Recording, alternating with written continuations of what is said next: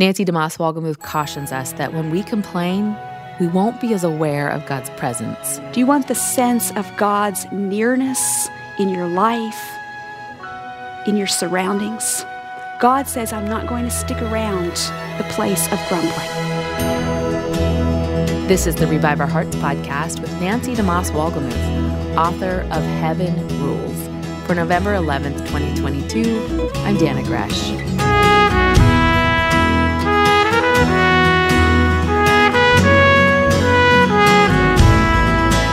When discontentment works its way into your heart, it begins to affect every part of your life.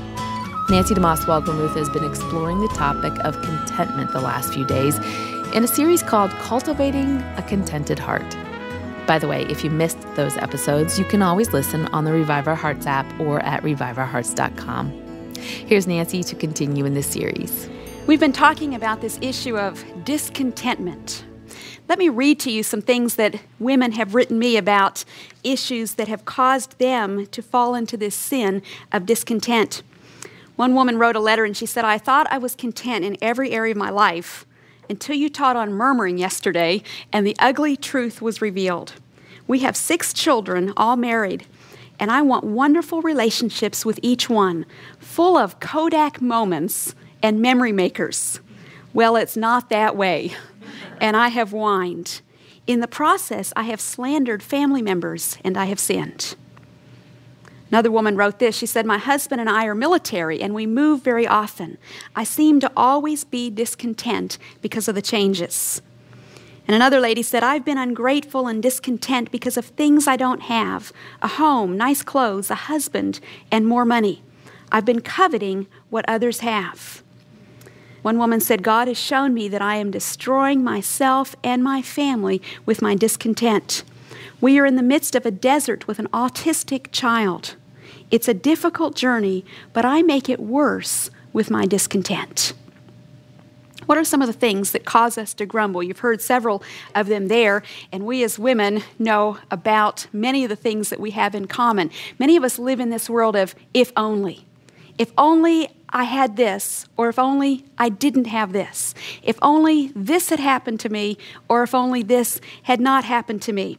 I believe it was Elizabeth Elliot who defined suffering as having what you don't want and wanting what you don't have. And that could really apply to this whole area of discontent as well. What are some of the things that we as women are discontent about, that we murmur about? Well, several of the notes I just read talk about this whole matter of possessions. And some of us, we're hardly finished redecorating one room before we have to move on to the next, just to keep everything always looking updated. It's easy to complain and whine about our geographic location, about the weather where we happen to live, about the community that we live in, the size of the town. Many of us murmur about matters related to our family status, marital status. The women who are single complain that they wish they were married.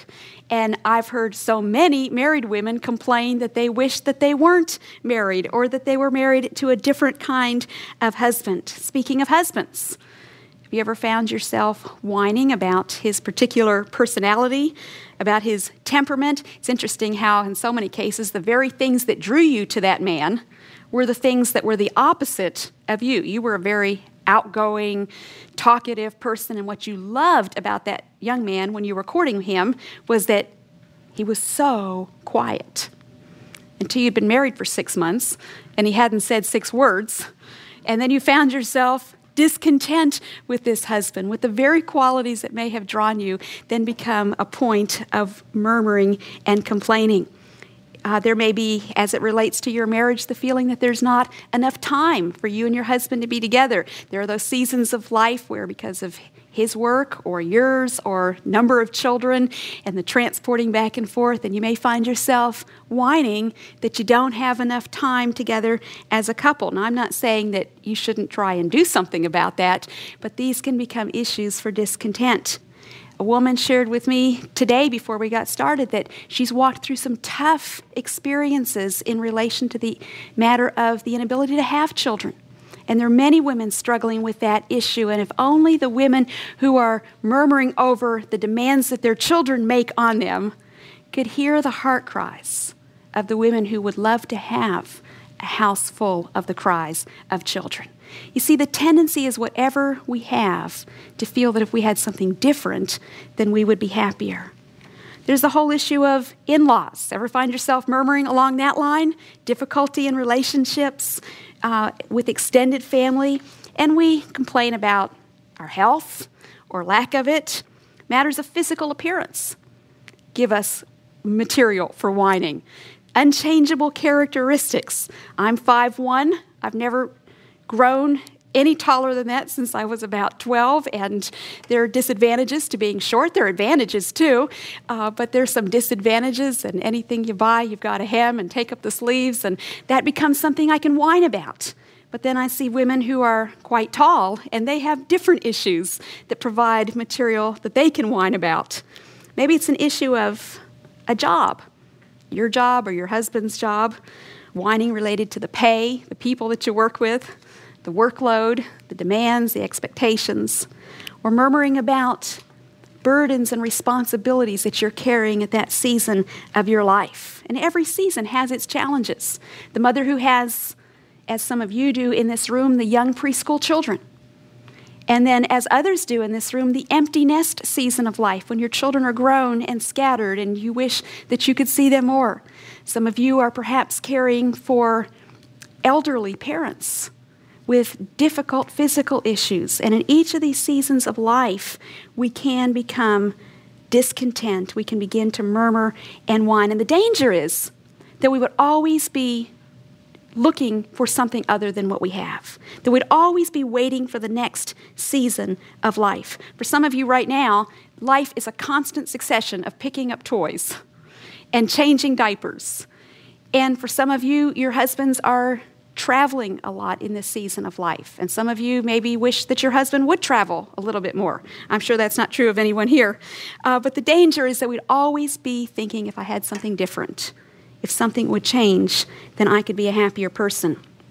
Now, as we saw with the children of Israel in the last several sessions, murmuring has serious and sometimes deadly consequences. What will murmuring do? As we look at the children of Israel, we see some of the consequences that we can experience as well. Murmuring will keep us as God's children out of the promised land. As it did the Israelites, a whole generation never entered into the land of milk and honey that God had prepared for them because they couldn't be content with where they were. God would not let them experience what it was they thought they really wanted.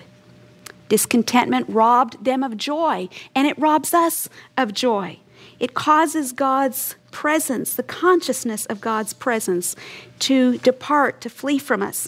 One of the instances of the children of Israel murmuring that we did not look at, but it takes place in the book of Numbers, is when Miriam and Aaron, Moses' brother and sister, grumbled against Moses. Now, you'd think if anyone could have the right to complain, it would be Moses' brother and sister.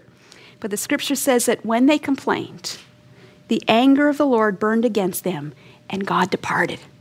He just left the scene. He said, I'm not going to stick around where there's grumbling. And the cloud of God's Shekinah glory departed from off the tabernacle. Do you want the sense of God's nearness in your life, in your surroundings? God says, I'm not going to stick around the place of grumbling. Discontentment and murmuring lead to discouragement, to depression, to despair. And I think that in many cases, chronic depression is the fruit of an ungrateful heart. And we fuel our own despair and our own discouragement by murmuring about what we do not have or what we have that we wish we didn't have. And then, as we saw with the children of Israel, when we murmur, it not only affects us, but it poisons those around us. And as a result, it makes us difficult to be around. Other people may not tell us this, but if we are whiners, the fact is people are not going to want to be around us. And we've all known people like that. But I wonder if some of us were to look in the mirror or to have our closest friends be really honest with us, if we'd find that maybe we have become just like that person that we found we didn't want to be around because they were always whining. We've seen that murmuring makes us vulnerable to other sins, even to sins as serious as immorality, rebellion. We find ourselves, when we're discontented, justifying other sins such as overeating, overspending. Many times it's out of a discontented heart that we get into these matters of excess. And we've seen, as we looked at the children of Israel, that when we murmur, we may just get what it was that we demanded in our murmuring moments. You see, the scripture says that God gave the children of Israel what they demanded, but he sent leanness into their souls. Another translation says there, he sent a wasting disease among them. So watch out what you say when you murmur, because God may just say, I'll let you have what it is that you insisted on having. And then we saw that murmuring has serious consequences, not only in our lives, but in our children, in the next generation. God said to the children of Israel, not only will you die in this wilderness, but your children will be forced to wander around in this wilderness for 40 years because of your unfaithfulness. Stop and think about that. That if you are not contented with God's provision, you may be forming your children's future circumstances in some way. Now, God will give them grace to respond and to deal with those circumstances, but you may be creating a climate and an environment that leads to your children being guilty of those very same sins and leads to their experiencing consequences as a result of your dissatisfaction with God. Now I want us to look at the alternative to discontentment and see how God can cultivate within us a contented heart, a thankful heart. Jeremiah Burroughs was a Puritan pastor in the 17th century, and he wrote a wonderful book called The Rare Jewel of Christian Contentment. I like the title. And in that book, he gives this definition of contentment. He says, Christian contentment is that sweet, inward, quiet, gracious frame of spirit which freely submits to and delights in God's wise and fatherly disposal in every condition. Now, that doesn't mean that the circumstances in which we find ourselves are necessarily in and of themselves good or easy. It does mean that we trust that God is sovereign, that he is a wise and loving Father, that he cares about us, and that even when we face these difficult or painful circumstances, he is still good. I think of friends I have who right now are going through some incredible marriage difficulties. I think of some friends who are dealing with some major issues in relation to their children.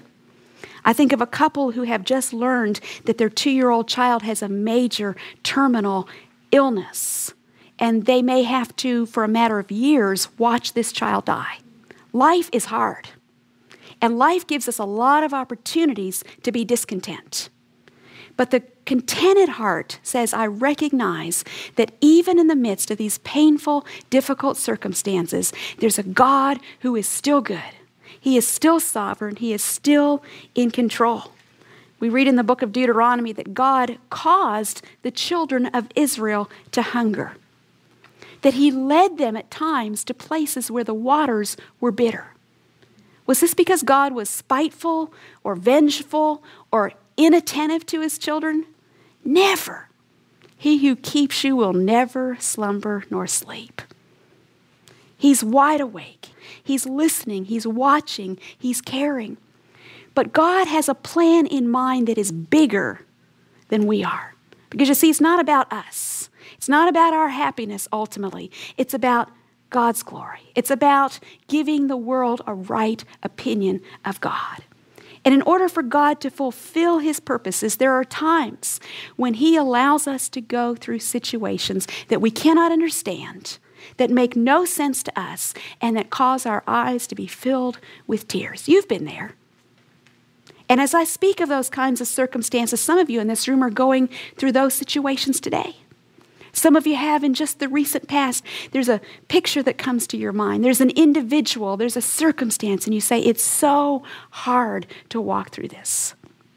But Christian contentment is that sweet, inward, quiet, gracious frame of spirit, which freely submits to and delights in God's wise and fatherly disposal in every situation.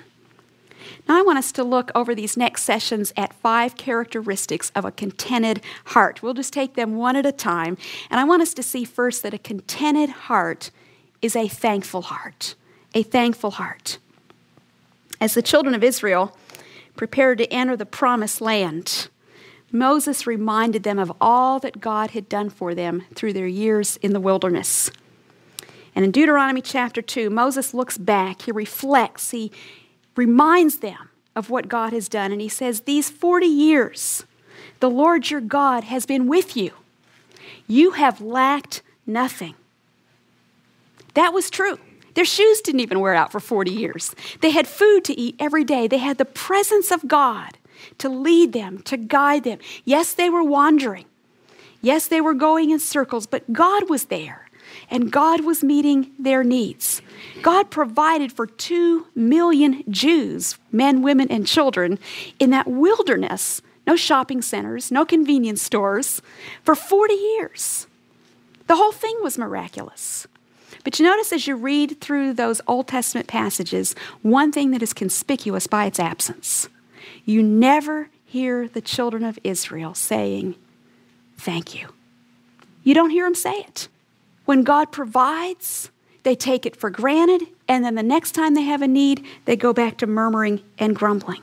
They insisted on murmuring about what they didn't have rather than being thankful for what they did have. And so a contented heart is a grateful heart. We need to learn to express gratitude for God's blessings. I believe this is one of the greatest cures for depression, for despair, for discouragement, for frustration, one of the greatest cures for a discontented heart. You can't murmur and give thanks at the same time. You just can't do it. And I find in every circumstance and situation of life, I basically have one of 2 alternatives. I can worship or I can whine. But I can't do both at the same time. So learning to recognize the blessings that I do have, to count them, to name them one by one, count my many blessings and name them one by one, is a great cure for so many chronic emotional and mental struggles that we have as children of God. Learning to say, thank you. Now, it hurts us sometimes when we do things for others. When you do things for your children and they don't say thank you, they don't recognize all those behind-the-scenes things that you're doing just to keep their lives going. And there are times as a mom when you feel, if somebody around here would just express appreciation, that would make my job a little easier. I see some smiles and some nods. But as I find myself sometimes being hurt by the ingratitude of others, God brings me back to this question. Have you thanked me for the things I've been doing behind the scenes for you?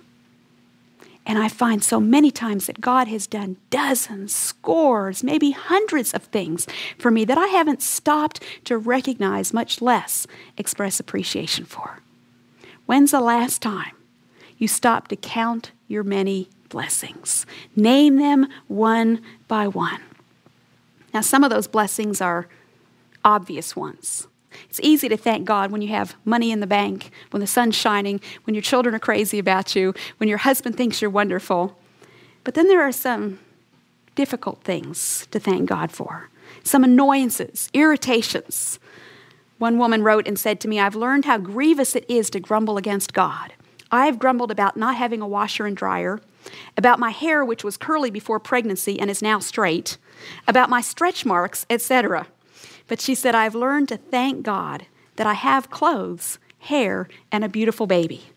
I've been given a heavenly, eternal perspective to replace the temporal. In 1820, a doctor's careless mistake left a 6-week-old baby girl blind for life. Over the next several years, however, it became obvious that in spite of her disability, she had an unusual ability to write poetry and music. And from the outset, her life and her poetry revealed the beauty and the fragrance of a contented, thankful heart. Her first poem, written at 8 years of age, went like this. She said, "Oh, what a happy child I am, although I cannot see. I am resolved that in this world contented I will be. How many blessings I enjoy that other people don't. So weep or sigh because I'm blind, I cannot, nor I won't." Now, that may not be great poetry, but it is great theology. That little girl, as many of you know, was named Fanny Crosby, and she grew up to become America's beloved songwriter. She wrote more than 9,000 hymns. Later in life, Fanny wrote in her autobiography, "It seemed intended by the blessed providence of God that I should be blind all my life, and I thank Him for the dispensation." The doctor who destroyed her sight never forgave himself, and he moved away from the area. But Fanny refused to become bitter toward him. She wrote this again in her autobiography. She said, "If I could meet him now, I would say, 'Thank you,' over and over again for making me blind. Although it may have been a blunder on the physician's part, it was no mistake of God's. I truly believe it was His intention that I should live my days in physical darkness so as to be better prepared to sing His praises and incite others to do so." A thankful heart, even for the difficult circumstances and situations. You see, failure to thank God will lead to a host of other sins and problems. In fact, I believe that the sin of ingratitude is the first step toward many other more serious sins. If you go back to the book of Romans, chapter 1, where you have this long list of characteristics of a fallen, depraved culture, and much of it descriptive of our culture today with its moral excess, excessive immorality. And you read through this long list of great sins. You know where that list starts? Forgetting to be thankful. Forgetting to be thankful. Failure to thank God will lead to bitterness, to despair, and to bondage. But stopping to thank God will lead to freedom, to joy, and to greater blessing. Do you have a thankful heart? Have you thanked God for those obvious blessings that are around you day after day that we tend to just take for granted? And is there something in your experience that requires a sacrifice of praise? Something that God's waiting for you to say, "Thank you. I receive this. I submit to it. I receive it as from your love and your hand." Cultivating the attitude of gratitude is really, I believe, the first step in developing a contented heart.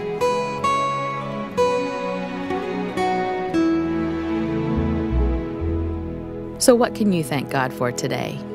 Maybe even pause for a moment to thank Him right now. Nancy DeMoss-Walgemuth has been sharing about thankfulness as one way to cultivate contentedness. You know, our hearts are more thankful the more we keep our eyes on the Lord and the promises from His Word. The Revive Our Hearts 2023 ministry calendar is one way to help you do just that every day of the year. As you flip through each month, you'll find beautiful photos, which, by the way, are some of Nancy's favorite snapshots, inspirational quotes, and scriptures to remind you of the truth that heaven rules. When you donate any amount to support this ministry, you'll receive a calendar as our way to thank you for your gift.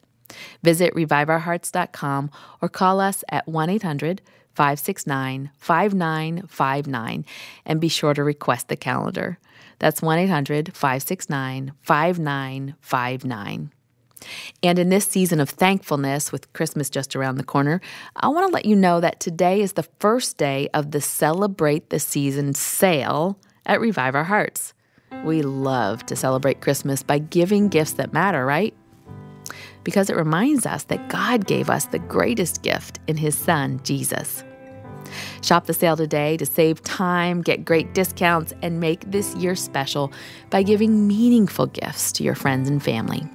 Just head to our website, reviveourhearts.com, to get started. Well, we know a contented heart looks like a thankful heart, but what else does it involve? Nancy DeMoss-Walgemuth will be back to tell us next week as she continues this series. I hope you'll join us again. But before you go, here's Nancy with a final thought about the seriousness of discontentment. You know, John Wesley said that our job is to give the world a right opinion of God. And when we murmur, we give the world a wrong opinion of God. We lead the world to believe that God is not really good, that He is not enough. So we see that discontentment is deadly, that God takes it seriously, and that it sometimes even brings His judgment.